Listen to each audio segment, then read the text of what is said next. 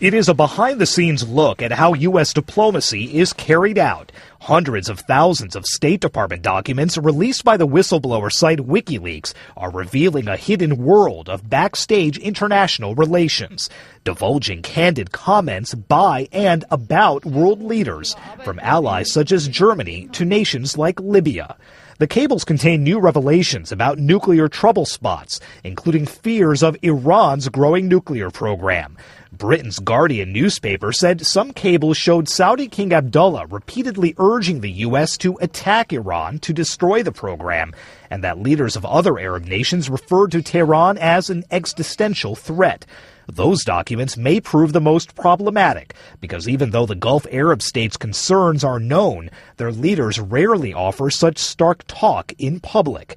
There were also American concerns over Pakistan's nuclear arsenal, discussions of a unified Korean peninsula as a long-term solution to North Korean aggression, and Washington's efforts to get other nations to accept Guantanamo detainees. The documents also contain American memos encouraging U.S. diplomats to collect detailed data about the UN Secretary General and foreign diplomats, going beyond what's considered normal diplomatic information gathering. Italy's foreign minister calls the document release the September 11th of world diplomacy, in that everything once accepted as normal has now changed.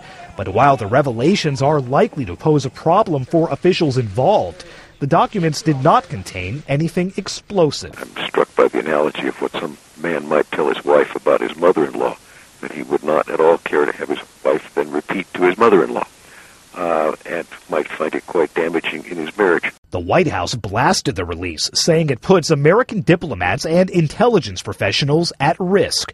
The New York Times, one of the media outlets that reported on the documents, said the cables serve an important public interest in illuminating American diplomacy.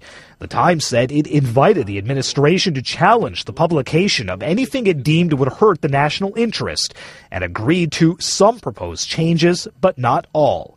WikiLeaks' founder says the administration's trying to cover up alleged evidence of human rights abuse and criminal behavior by the U.S. government. Sagar Meghani, The Associated Press, Washington.